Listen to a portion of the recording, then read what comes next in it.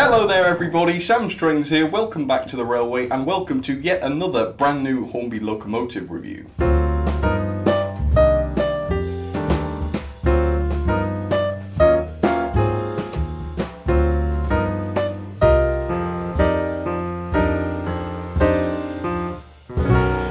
So, on Saturday I looked at one of Hornby's top models. It was absolutely top of the range, super detailed but also super expensive. It was of course their brand new Mallard in the Railways range, and if you haven't seen that already I'll put the link up there somewhere so that you can check it out. Definitely worth looking at because it really was absolutely superb.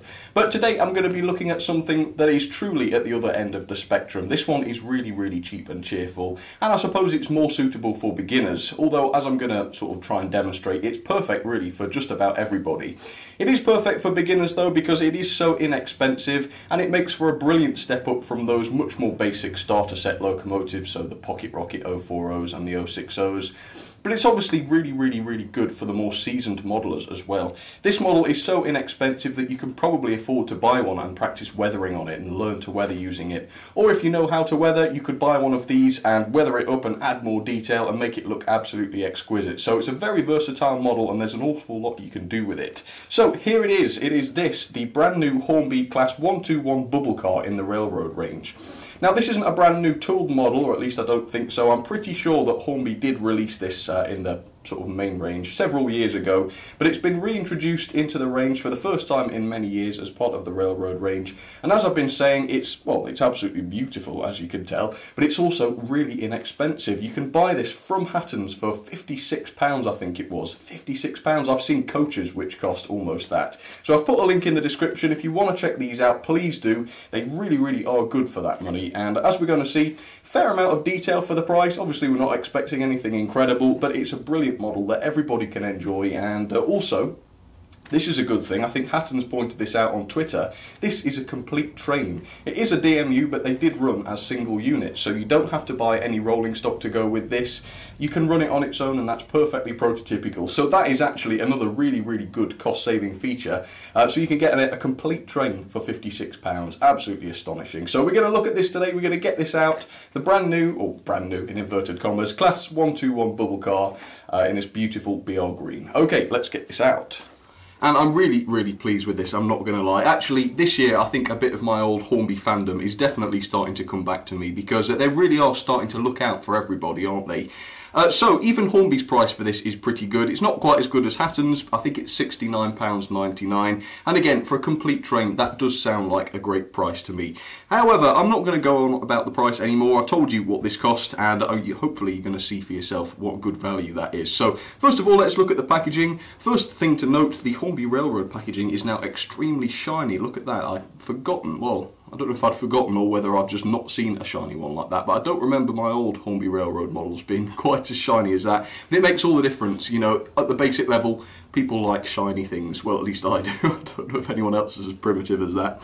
Anyway, let me show you the end of the box. So this is the R3665 Chiltern Railways Class 121, and then of course you've got the running number there, which is 121034. So presumably this is number 34 of the set that was built. Nothing really to see on the box, obviously nothing on the back there as far as information of the class goes. So let's get this out and see what it's like.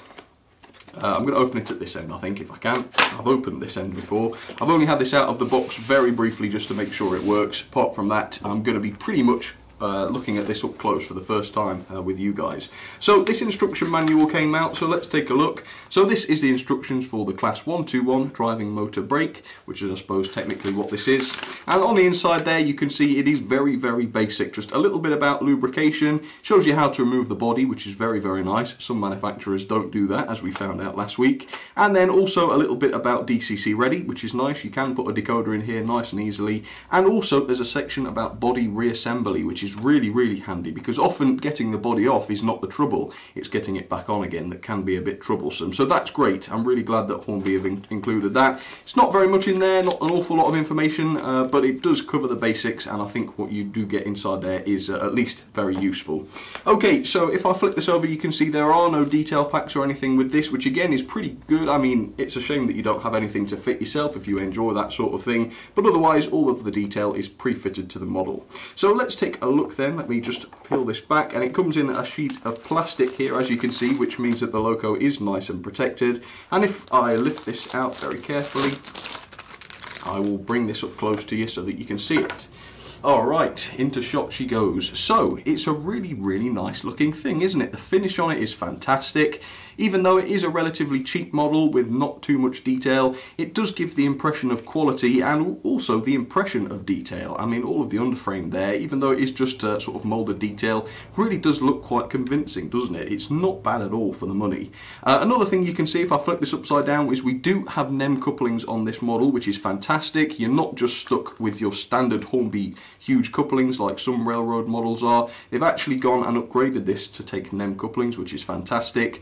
As you can see, this rear bogie is the non-driven bogie. It does have pickups on it quite clearly, as you can see, but this bogie is not driven, which is fine. And then you've got the driven bogie at this end, and as you can see, we do have a few dreaded traction tyres on there, which I don't like too much, and maybe it's not necessary given that this is a single car unit. But obviously it does have the couplings, so I suppose if you wanted to couple something to it, it would be nice if the unit could pull them too.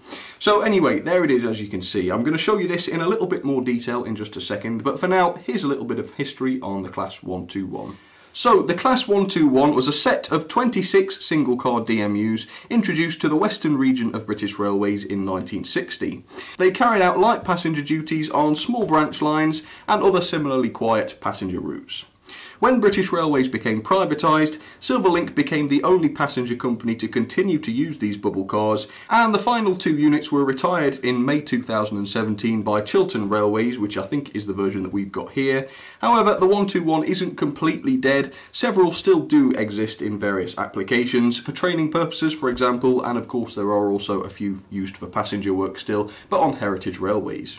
So there it is then, up against the white background, the very lovely Hornby Class 121, and I've got to be honest with you, I absolutely love this.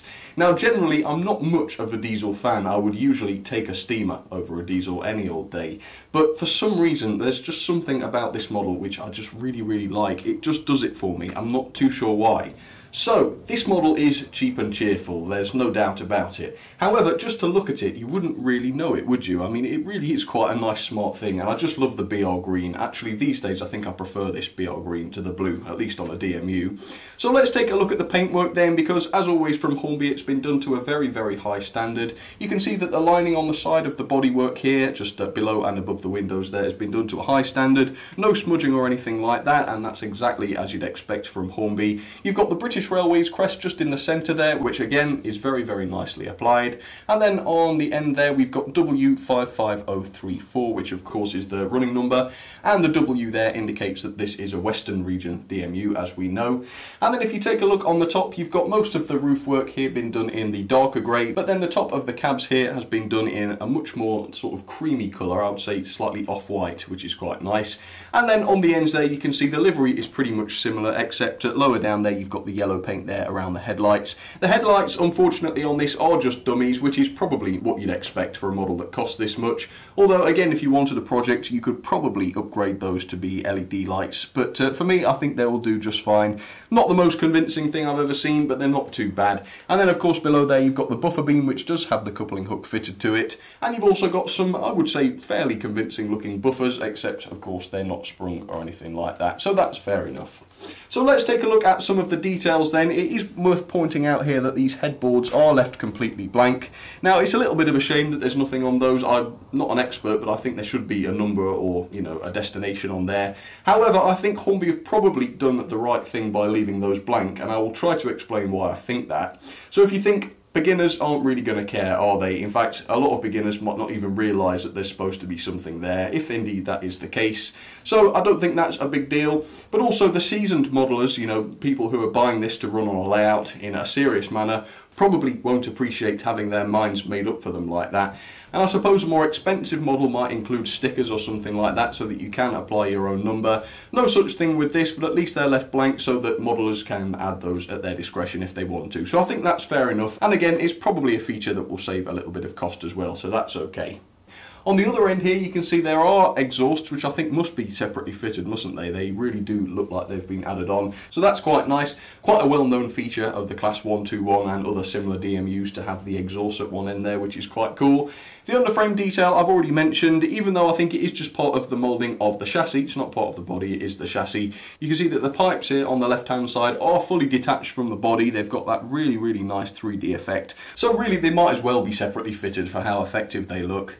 So let's take a look at the interior then. As you can see, we do have a full set of seats inside there, which again is a great feature for a model that was so inexpensive. I was half expecting it just to be an empty interior, but no, it really isn't. They are all blue, which is perhaps a little bit strange. I don't think I've ever seen a 121, so I don't know whether that's the case in real life.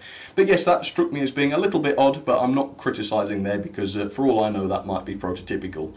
And then if we take a look inside the cabs, you can see that there is even a bit of cab detail inside there, which for the price, once again, is absolutely astonishing.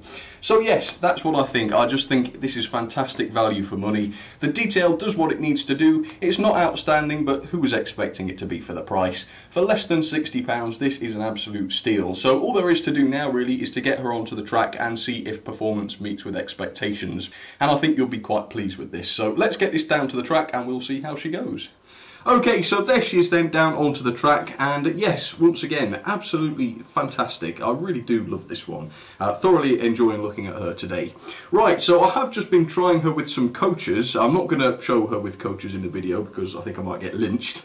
Obviously these are supposed to just be running on their own, but I did run her with some coaches purely just to test whether she had any decent pulling power for the ratings, and yes, she managed quite a few coaches. I think we got her up to 5, something like that. So it's not too bad, not astonishingly good. Quite a bit of wheel slip with 5 coaches, but she managed it nonetheless.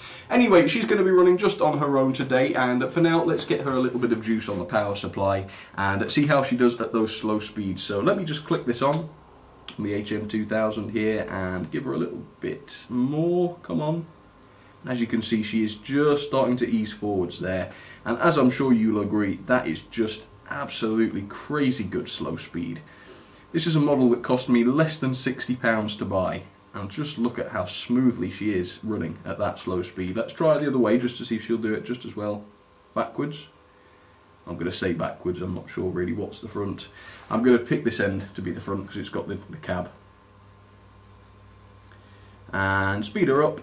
As you can see, it's still nice and smooth, even slightly faster. So the performance is really fantastic. It is a shame that she's got a traction tyre, but with only 2 driven axles, I suppose that is necessary. So anyway, there we go. The 121 is a fantastically good runner. Really good. Let's get her off then. There she goes, and I'll show you what else is on the line.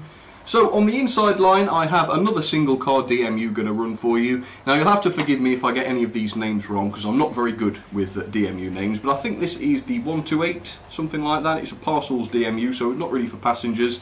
That's a Helgen one, and very nice it is too, as you can see. So she's going to be running. There we go. And then finally on the inside line, yet another DMU. This one isn't just a single car though. This has got 3 units on it. Let me bring this in. It is, I think, the 101. I always get this mixed up with the 110, but I think this is the 101, as you can see in the blue and grey, which I really like. So enjoy the running session and see which other DMUs you can spot, and there is an odd one out. So there she goes. And I don't know how they've managed it, but it's just got character, hasn't it? Really nice. So she's taken a slightly different route around the room today, so let me show you that. And she's actually so sure-footed on the points and things that I can do this. So she's going up these points here. So she passes quite close to the church, past the country station, then down here, past the turntable as you can see. And then she keeps coming round and round, back onto the main line just there.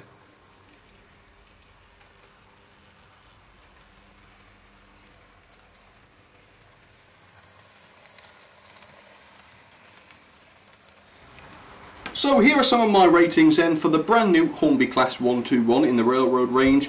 Detail, I've given this 3 out of 5. I think that might even be a little bit too harsh. She might even be deserving of a 4, but I've been on the safe side and given it a 3. I also forgot to mention that the other cab that I didn't show actually doesn't have any detail, unfortunately. That area is taken up entirely by the mechanism, which is a little bit of a shame, but I suppose it is necessary. Similarly, power, 3 out of 5. I have to admit she doesn't pull a lot. I haven't really demonstrated her pulling power in this video because it's not necessary. She's not supposed to really pull very much. So even though she's not a mighty puller, it really doesn't matter. So don't pay too much attention to that, but obviously it's my rating system, so I've got to include that. However, the slow speed, as you saw, was absolutely astonishingly good, so I've got to give that a 5 out of 5. Again, the quality is just superb. It's also solidly built. Most of the detail is just moulded onto the bodywork, so it's not something that's going to be dropping to pieces in your hands, which is a big thumbs up. And finally then, value, even for the Hornby price of £69.99, that is super good value for what you get. The Hatton's price is even better, of course, £56. Go and get one if you fancy one, because I expect these are going to sell out pretty quick for that price. Yeah, really can't recommend it highly enough. So 5 out of 5 there. Overall then, that is 8.34 out of 10, which I believe will get her into the top 10. There she goes into the ranking then. Yes, 9th, just above the Crab and below the D11. Now, realistically, the Crab and the D11 are much better models than these. Of course they are. However, the value for money on this really drags it up, so much so that it's in the top 10, and I think it does deserve it for that reason.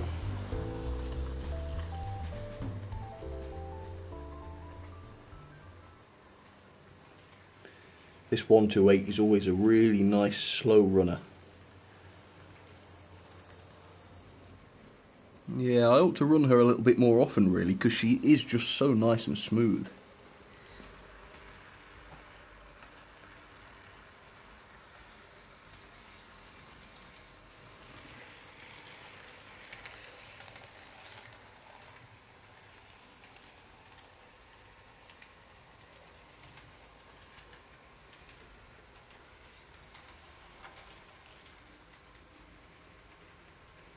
So there you go then, folks. What a beauty she is. Really great value. And again, if you want to pick one of these up, there is a link in the description for you just there. Anyway, thank you very much for watching. I do hope you enjoyed that as much as I did. Yes, I do like these little one-car DMUs. Absolutely fantastic. Thanks for your company, folks. Hope you enjoyed that. If you would like to leave the video a like or even a comment, that would be very generous of you. But for now, thanks for watching once again, and I will see you next time. Alright, cheers everybody.